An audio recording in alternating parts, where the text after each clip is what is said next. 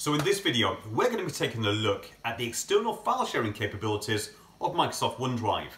Organizations use OneDrive as a tool for storing large amounts of files, sharing those with colleagues, customers and suppliers. But one of the things we have to keep in mind is that when we start to externally share files from OneDrive, it's really easy to lose track of which files have been shared with who and how. So we're going to take a deep dive look in this video at how to share files externally in OneDrive, but we're also going to take a look at the security capabilities. How do we know when people in my organisation are sharing files externally with third parties? How do we track where that's been done before? And how do we make sure that the external file sharing process is as secure as possible? So we can see here in my OneDrive area, I have a file, a Word document called Sales Report Jan 2020. If I go ahead and click on the three dots to the right hand side of the document and then go to the share option, at the top here I'm given a number of options. It currently says anyone with the link can edit. If I click on the area, first of all I'm going to head down to the specific people option and then click apply. So what I'm doing here is I'm telling OneDrive I want to share this file with a person I specifically name. So I'm going to go ahead and type in the email address of the person I want to send that to.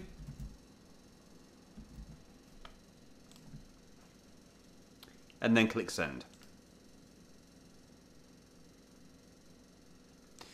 So if I head over now to my other email account, I can see what happens. So I can see here that as the recipient of the email, somebody has shared a document with me. When I click on open, I go to the sharing link validation option. So what will happen here now for the recipient is they will click on this button to receive a code to the email address you've previously specified. Once they enter the code, that will allow them to view the document.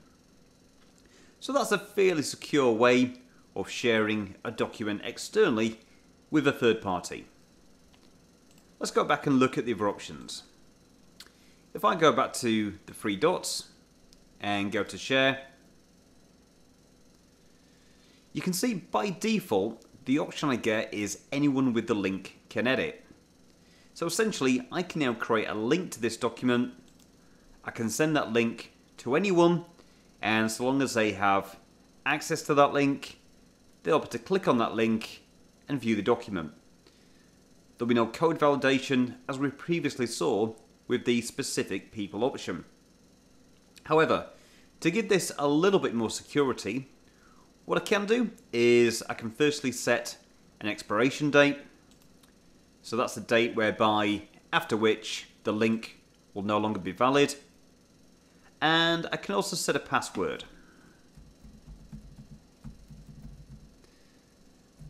So when the recipient clicks on the link, they'll also have to enter the password as well. Now you can see we've also got this block download option that's currently greyed out. This will prevent the recipient from downloading the file. They'll only be able to view it. At the moment that's greyed out because we're allowing the recipient to edit the document. Obviously it's counterintuitive to block a download if we're allowing somebody to perform an edit. But by unticking the allow editing option, the block download option then becomes available, so I can switch that on. I'm going to leave that off for the moment and click apply. What that does now is that gives me the ability to copy the link, and I can now take that link and embed that into an email to the recipient. Okay, so the first thing we're going to take a look at is how to create an email alert anytime anybody within my organization shares a document to a third party. So the first thing we're going to do is log into Office 365 and we need to head over to the Office 365 Security and Compliance Center. Now, I find the easiest way of accessing this is once I've logged into Office 365, go to protection.office.com, and if I want to go to the alert policies themselves, I can just do a / and alert policies. Now, we'll see over here on the left-hand side, under alerts, we've got 3 options. The dashboard, we can view existing alerts, so any alerts that have already been triggered, or we can look at the alert policies. So if I go to alert policies, I can see a list of the default alert policies that already exist. But what I'm going to do here is I'm going to click on the new alert policy option. So the first thing it asks me to do is give the alert a name. So I'm going to call this external sharing. I can give it a description if I want to, and then we can give it a severity. So for me, this is going to be high severity, and the category, I'm going to apply information governance. So we can click next there. So the next thing I need to do is select the activity I want to alert on. So if I click on the drop down, I can see that there are a number of predefined options. Now, the one I'm interested in is the shared file externally activity. So anytime a user grants access to a file or folder to an external user, then this activity is going to be picked up by this alert condition. All I need to do now is click next. Here I can specify the email recipients, so as a logged in user, it's picked up myself already, but I can type into that box of users that I want to receive this email alert. I can set a daily notification limit, so if I envisage a high number of these alerts coming through via email, I can specify the maximum number of alerts I want to receive in any one day. If I click next again, I have the opportunity to review the settings, but let's go ahead and click finish and add that new alert to the list. So I can see my external sharing alerts is now at the top of the list and it's activated. So let's head over to OneDrive and test this out.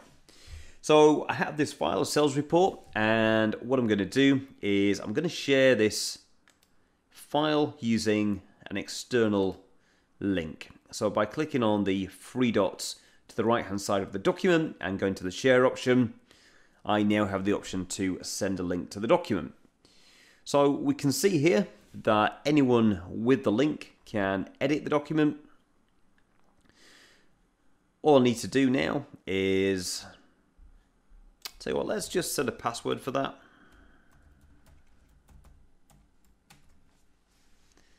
And apply.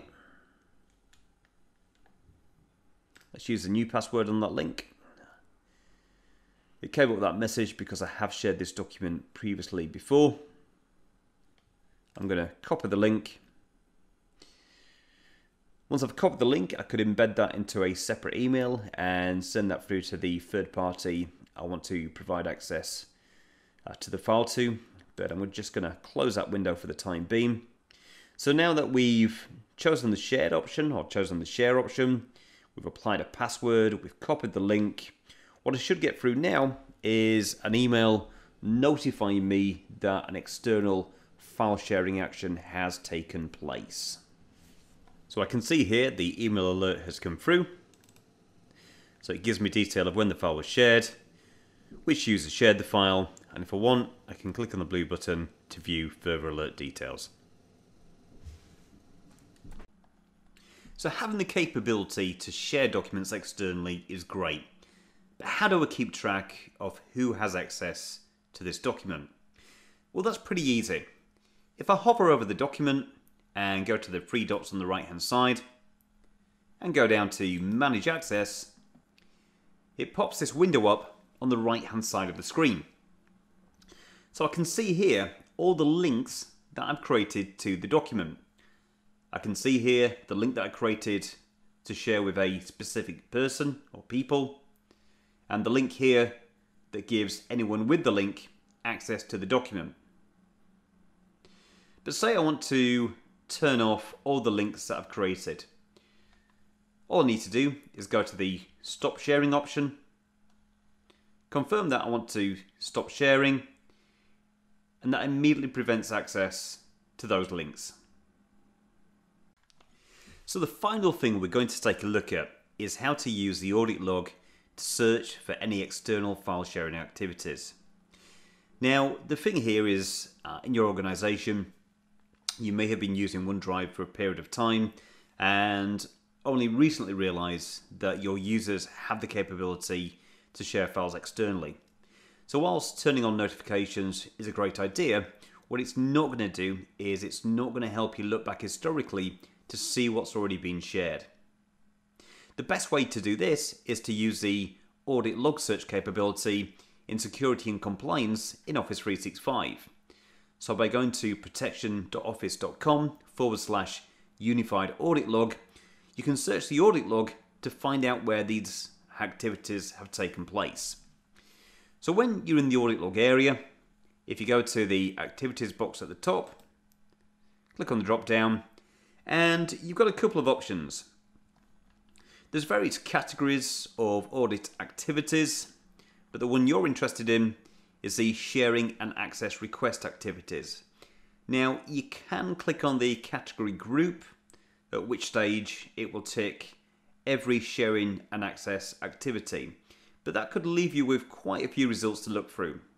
So what we're going to do is just specifically select shared file, folder, or site. Once I've done that, I can look for my start and end dates, and I can even specify a time. If I'm interested in a specific user, I can click into the users box and enter their username down there to filter the search results further. I can even specify file names, folder names, and URLs. We're going to leave it open for the time being, so all I'm going to do now is click on the search option. And it takes a few seconds to come back, but here I can see some of the search results that have come back, showing me what's been shared, who it's been shared by, and when it was shared to. So hopefully this has given you some useful tips on how to use external file sharing capabilities in Office 365. I find it a really useful feature and tool, but you do need to pay consideration to the security options. If you've got any questions, do leave them in the comments below, but stay tuned for further videos, hit the like button, and give us a share. Thank you very much.